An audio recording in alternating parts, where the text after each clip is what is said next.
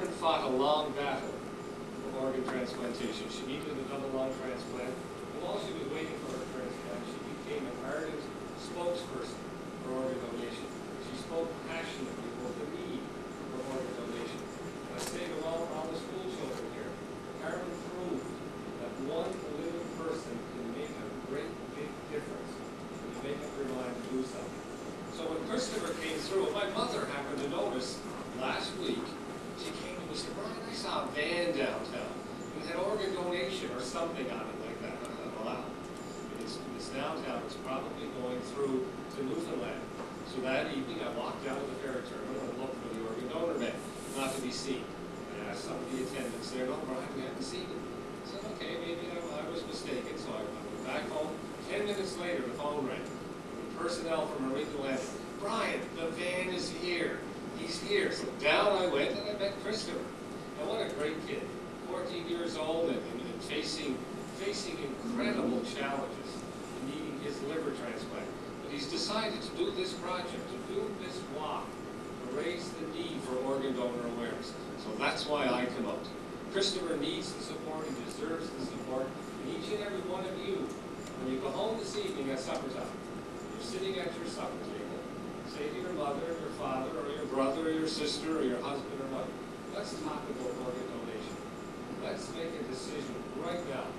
If something happens to one of us, God forbid that it ever does, but guess what? Tragedy is going to strike some families. Make a decision that we're going to be an organ donor family, and you would have done a great, great, great thing. So all I want to do is wish Kristopher all the best. I want to support something that George has said.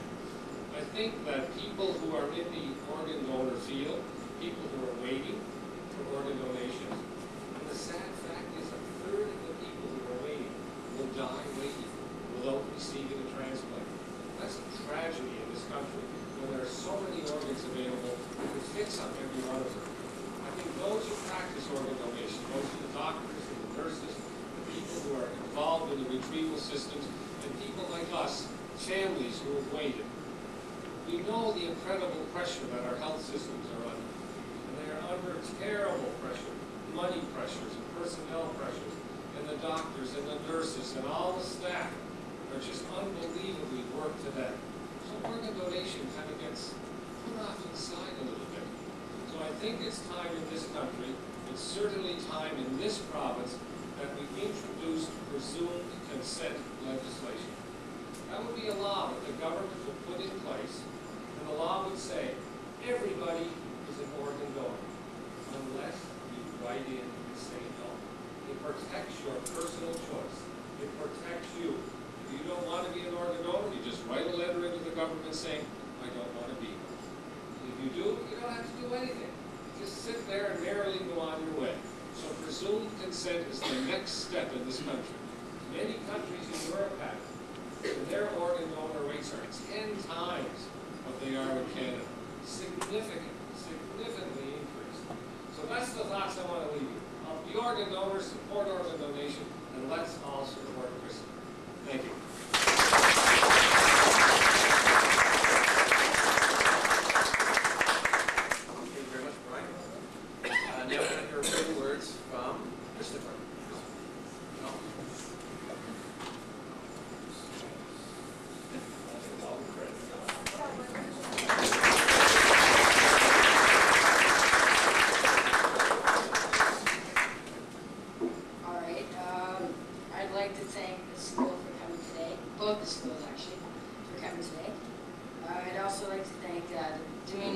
Baseball team for coming out. I met him on the ferry, North Sydney, heading to St. John's Newfoundland, and they told me they had a baseball game. So I went and cheered him on, and it's good, fun. And then on the way home, they got stranded in, because there was a big hurricane, and they got stranded in Gander, and they met me again. My hotel was right beside them, and felt like they were stalking me, but it wasn't. But we got in about yesterday about 6:30 this morning, and we had like everybody call me tell me where am I, what am I doing, and wanted to hang out. And then we went to their meeting yesterday for their baseball team, and they handed me with a plaque, picture of them, and CD, and all kinds of stuff. And, just like to thank them for that, and you guys are great. I'm coming back next year. Come see you.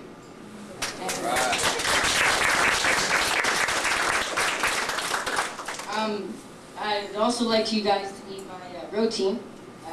You already met George, my road manager, George Marcello. Over there with the camera, film director and driver of the van, Merle Roberts. At the back, my dad finally has his camera. Thank you, Dominion Hawks.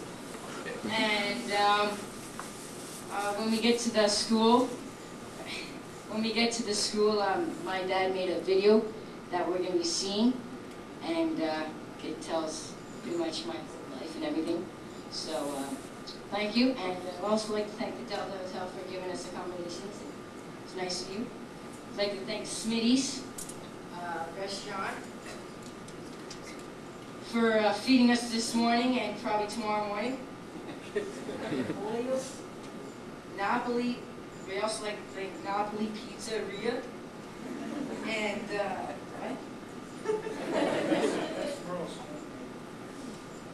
The Savory Gourmet and Bistro 100. Bistro? They're going to be helping us, feeding us throughout our stay here. All right, thank you.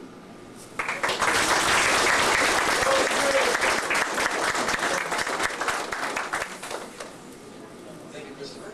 Okay, now that concludes our session today. Right now, what we're going to do is gather in the lobby and proceed downstairs. Thank you very much.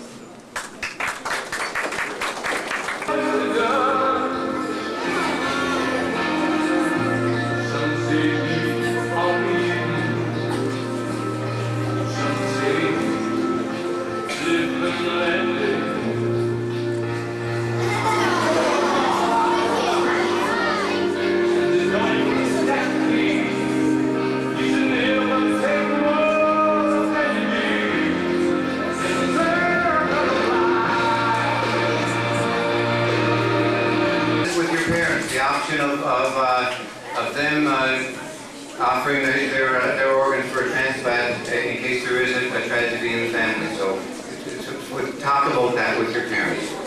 Okay. What I want to do is to dismiss you back to your classes now, and I'm going.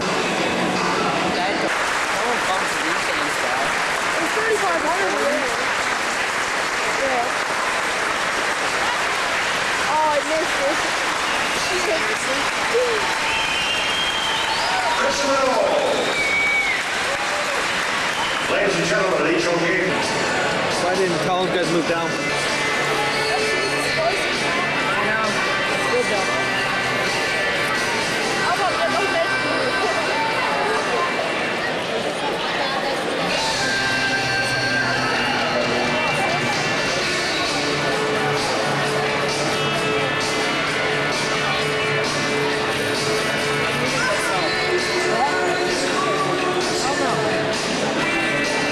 Dodgers, man, I haven't had these in a while.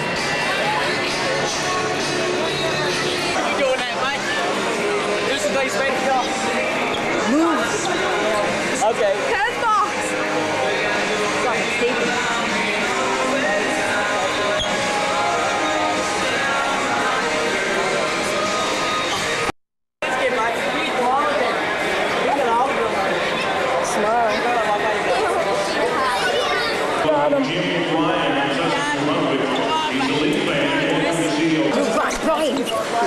Move. Where? Those 2 seats? Yeah, baby.